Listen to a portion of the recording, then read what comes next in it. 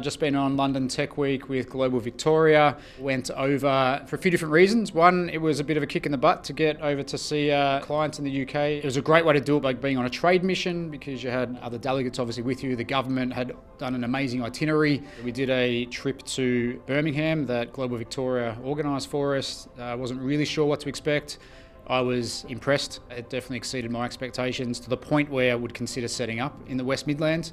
But yeah, I always thought, you think of the UK, you think of London, there's a lot happening outside of London and we probably don't appreciate that as much. A lot of things are really booked out for us, booked in advance, lots of events on, and was going over to explore the UK market, how we can grow in the UK, make connections, build a business. So I loved it. The weather was amazing, which I think just everyone in London, when the weather is out, is in a good mood. It was great to catch up with existing clients as well. It was great to catch up with our staff over there.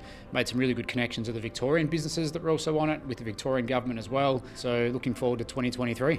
I went over there to look for business opportunities with the possibility of opening up an office in London and in the UK in general. And it was phenomenal. The market there is just brilliant, and the support from the government, the Victorian government, Global Victoria and UK DIT was fantastic. The organisation was brilliant, so I loved it. We went across to London to explore the UK market for our epilepsy diagnostic and monitoring service.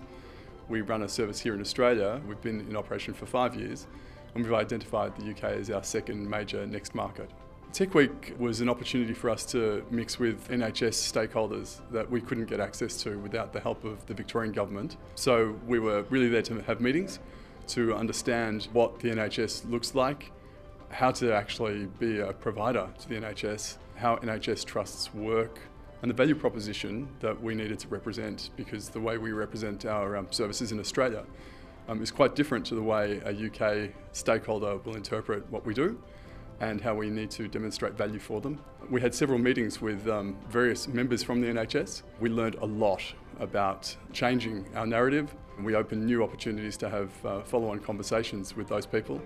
And we're now in the process of establishing our London office.